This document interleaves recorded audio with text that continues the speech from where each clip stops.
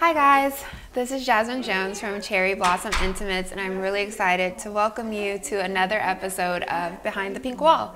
Behind the Pink Wall is a web series that we created to have intimate conversations with women in an intimate space, which is inside of our boutique here at Cherry Blossom Intimates.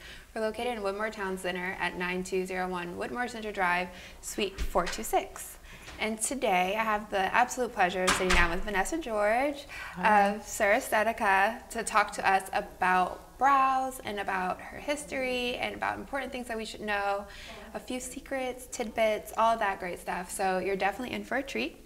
So hi Vanessa, how are you? Hi Jasmine, I'm good, how are you? I am great. I'm just so excited to have you here for our first real true event of the month of February. Nice. Yeah, so here at the store we're celebrating self-love all month long. So it's more than just a man that you're getting sexy for. Yep. It's all about loving yourself and treating yourself well. So we're very excited to have you. And one of the reasons we invited you on is because you're a brow expert. I am. Okay, so tell me all about that. I'm so curious. How did you get into brows, and where are you from, and why is this cool? Okay, all right. A lot of things. A lot of things. Okay, let's see. So I'm actually from Alexandria, Virginia. Okay. But I've moved a lot within the DMV area. I'm currently living in DC, but my studio, Ser Estetica, is actually in Bethesda. Okay. How did I get into brows? So I remember in high school, I'm not sure if you remember, but it was kind of trendy to pluck them super, super thin, and those are the people that are regretting it now. But I never thought it was cute, ever. Okay. My brows were full, almost untouched. You know, I would just clean them up a little bit. I would even do weird things like put Vaseline on them to make them like lay perfectly in place. I was obsessed. And I just always remember that being the first thing I look at on somebody's face. I've just kind of always been into aesthetics and artistry in general. So I think even before that, so I think that was kind of the first time I realized, oh, I have a thing for brows. So you were one of the ones plucking? No. No, you weren't plucking. No, I left mine. I didn't like that trend. Smart. Yeah. Okay. Yeah. Okay, but you were Vaselining. I was Vaselining. I was. Okay, so tell me about what you do now. No more Vaseline. No more. Okay, what is your regular everyday like and your everyday customer? My everyday customer is your everyday woman, which means everybody's different. I have a wide range of demographics. I have as young as a 19-year-old who came and saw me, a college student, and then I recently had somebody who was in her mid-60s. Okay. From all backgrounds. Okay. Some people come to me with full brows and want just maybe some tweaks. Maybe their arches aren't even, and that's something that can be achieved with microblading, and we can talk about that a little bit later. And then some have absolutely nothing and want a brow. Okay. Yeah. So why did you decide to join us today at Cherry Blossom? Do you have a certain tie to breast cancer? I do. Okay. I do. So, well, actually how I learned about you all is from an article from afro.com that my cousin posted.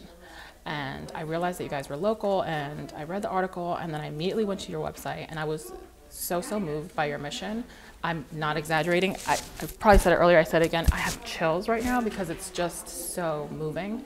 And also shocking that something like this hasn't been done before. So I immediately thought, oh my God, you know, Vanessa, what can you do to help support that mission? If you think about it, the beauty industry from afar is pretty superficial, and that's not in line with who I am as a person.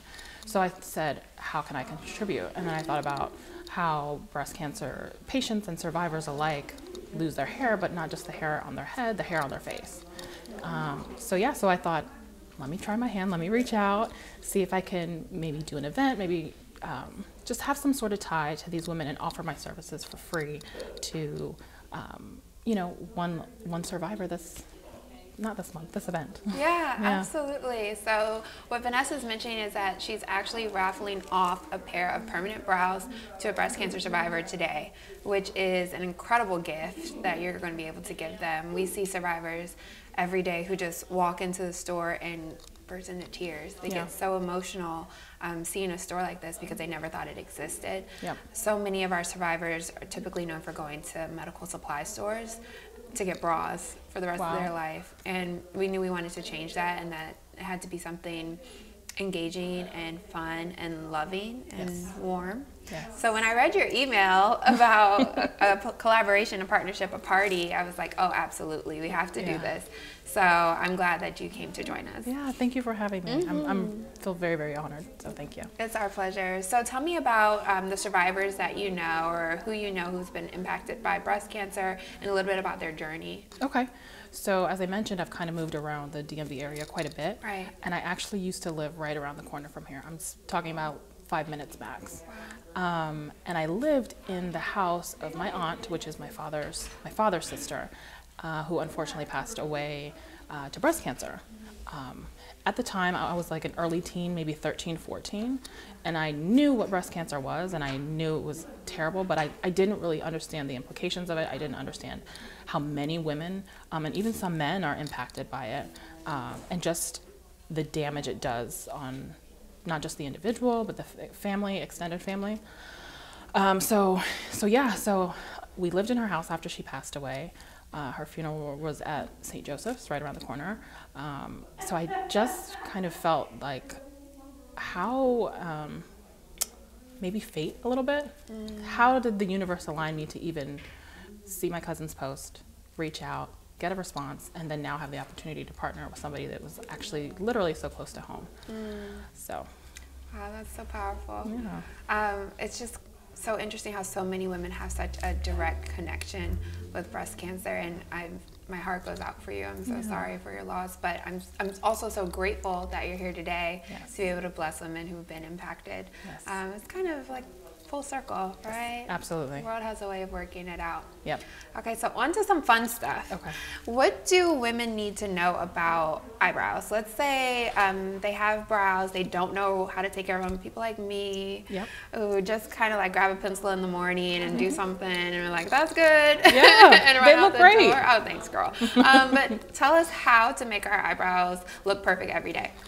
Okay, well, the one thing you have to remember is that, and you may have heard this before, but brows are sisters, not twins. Yes. Okay. Sisters, not twins. Yes. We got that. Okay. And I say that because you can take a stamp of an eyebrow and put it, put that stamp on one side and put that same exact eyebrow on the other side, and it's not going to look exactly the same because nobody's face is completely symmetrical. Right. So that's just one thing that you have to keep in mind. Don't be so hard on yourself. But there are certain places where your brow should start, arch, and end. Okay. And just some like really easy tips and tricks. If you take a pencil and you just kind of line it to your nostrils. Okay. On the outside of your nostrils, that's where it should start. Okay. If you have a wider set nose, for example, if I were to start my brow right here, I might look kind of crazy. So you take it to the inside of the nostril. Start it right here, and that's where it should start about. Okay. Then you take a pencil and you go diagonal from the outside of your nostril straight through the pupil. That's about where it should arch, and then take that same straight line to the end of your eye, and that's about where it should end. Yeah. So so it's all about my nose. Yeah. So it's not about my eyes. No. No. Been doing it all wrong, guys. Yeah. The nose is you can't really go wrong. So I typically here, unless you have like a really, really narrow nose, and I'll say the outside of your nose, but typically right here on the inner part of your nostrils, and here, and then here. Wow, she made it easy. Okay, what should we be using to fill our brows? So it depends on the kind of brows you want, right? Some people prefer a very made up look. So for that, I would recommend some sort of pomade or even eyeshadow. And just like a thin angled brush. Okay. And do hair-like strokes. If you are in there coloring like a crayon, you're gonna look like you colored with a crayon. Gosh, I color with a crayon. So just, all right, it's okay. Now we know. Now right? you know. Okay. That's why I'm here. No coloring. No coloring. Just small strokes. I mean, unless that's what you want, right? Okay, that's not what I want. Okay. Just small strokes in like the flow of where your natural hair flows. Okay. So that's here in the front, kind of upward, and then when you get to the arch, it's kind of downwards a little bit, not completely down, but it's kind of slanted down. Okay. Then these hairs are slanted upwards, so then they meet at the tail. Or meet down the spine. Right, and then how do I build a perfect tail? Because that's my issue. They taper off, right? Like they're fine, and then they kind of get a little, I gotta fix them. Okay. So how does that work? How do I do a tail? Well, so like I said, just take the straight line, and I'll typically just take like an eyebrow pencil and measure from the outside of your nostril diagonal to the end of your eye, and just draw all the way up. That's where you know it should end. And you know, then I just pencil? And then just pencil it in. I mean, if you look really, really closely, you'll probably see little tiny hairs that you can follow. And it's just up to you on how you like the style. Some people prefer thinner brows. Some people prefer thicker brows. And that's when it's on you to decide, you know, do you want thick? Do you want super bold? Do you want something casual? Okay. So yeah. So women can choose. Women can choose. They have the right to choose. Brows are not one size fits all at all. Okay. And actually, it's one of the things that I focus on as Ser Estetica is really, really making sure that I take my time to map out my clients' brows and combine what they want in terms of shape with kind of the guidelines of where they should be. You know, there's often times where I'm thinking a thicker brow and they're thinking thinner, or vice versa. They're thinking, you know, thicker and I'm thinking thinner. And it's my job to kind of say, all right, well, where's the happy medium? Okay. You know, and deliver that. Right. Yeah. Okay. So tell me about the best candidates for permanent eyebrow and permanent makeup. Sure. And is it actually permanent? And then who's the best candidate? Okay. So it's called permanent makeup, or PMU for short. It is a form of tattooing, which is something that I want to bring up for anybody who is adamant about not having tattoos. It is a form of tattooing, but it's different than a traditional tattoo in the sense that you're not going quite as deep in the skin, which is why it fades over time. Also, the types of inks that are used, which are completely non-toxic, also are designed to fade over time. So while it's called permanent makeup, it's really semi-permanent. Depending on the technique, after 5 years, let's say, maybe it'll be completely gone. I mean, it'll take its time to fade. Okay. But yeah. I think that's a great starter point, you Absolutely. know, if you don't have brows or if they don't look how you want them and you're ready for an option that could last you 5 years, permanent makeup might be the way to go. Yeah. Okay. So permanent makeup doesn't, at least for eyebrows, doesn't typically last 5 years. Okay. It'll last anywhere between 1 to 2 years before you're going to need an annual touch-up. Okay. So yeah. That's really great. You can still see like the remnants of permanent makeup on some people after 3 and 4 years, but it's not typical. But you know what's interesting? Maybe that's for the best, because our faces change, right? We lose and we gain weight. We go through different things in life. We might be changing up our look. We might want to just change our brows too. Brow trends change. Yes. That too. So are the trends more thick now? Are they thinner now? What have you been seeing? So I've been seeing still with the thick and a less manicured look. Which has always been my favorite. It's always like, I woke up like this. I woke up like this for sure. Okay. A little bit wispier. Okay. A little bit messy, but you know, full, thick, still fierce, you know? I love that. Yeah, me okay. Tell me some celebrities whose brows you love. Whose celebrity brows do I love? So I recently posted a photo of Ashley Graham because she has some great brows. We love Ashley Graham. Yeah, I love her. She's curvy and just I love her. So I'm really digging her brows right now. Okay. Yeah. Okay, that's a good choice. Yeah. That's a good choice. I'm trying to think who's, you know, Kaya Gerber. She's like Cindy Crawford's daughter. Yeah, you have to see her. Her brows are like super fierce too. Oh, I'm sure. And thick. So love it. She pulls them off. I love it. Yes, absolutely. So one more thing, I guess, before we get ready to go, is there anything that our customers and guests and women need to know about feeling confident and sexy and beautiful and loving on themselves through eyebrows? Yes. I mean, look, you have to embrace your individuality. Don't look at someone else's brows and say, oh, I wish my brows looked like that, because they're not, it's not your face and it's not for you. And in reality, somebody's probably looking at you wishing they had your brows too. Right. So yeah, just embrace exactly what you have. It sounds cliche. I know we're in this self-love movement, but I truly, truly believe that. Yeah. You know, comparison really is the thief of joy, is that saying. And I firmly believe that.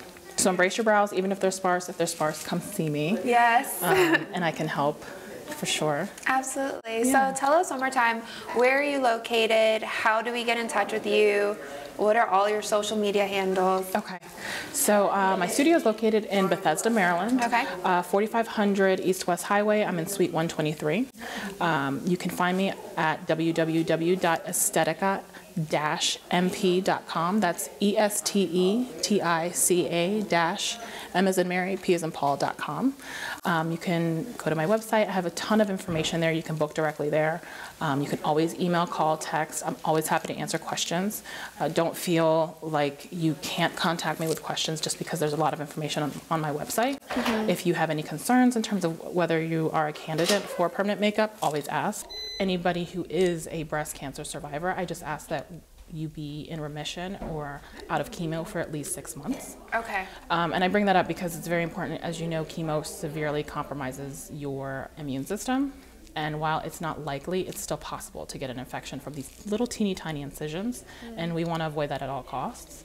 So I'm happy to see you, but I have to make sure you are out of the danger zone first. Right, right. And I guess that also ties to another point. We're not yet done. Yeah. What does it feel like to get this? Okay. Okay, so it can be uncomfortable. Okay. And there are certain guidelines that you'll have to follow before and after you get the procedure done. Okay. A, to help minimize bleeding, and then also minimize your discomfort and maximize your healing. Bleeding is normal, but when I say bleeding, it's very, very minor. I'm talking about little dots of blood because you're taking a tiny, tiny blade and making little incisions into the skin. So you know that there's going to be some blood. Right.